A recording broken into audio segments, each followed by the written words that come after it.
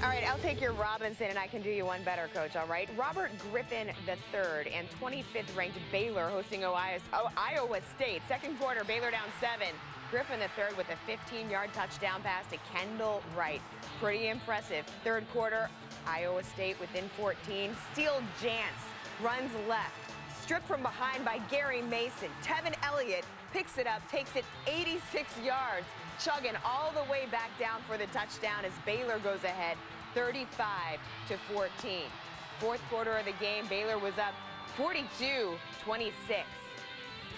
Terrence Ganaway takes the handoff, finds some room up the middle for the 22-yard score. Ganaway finishes with 200 yards rushing. Baylor wins 49-26.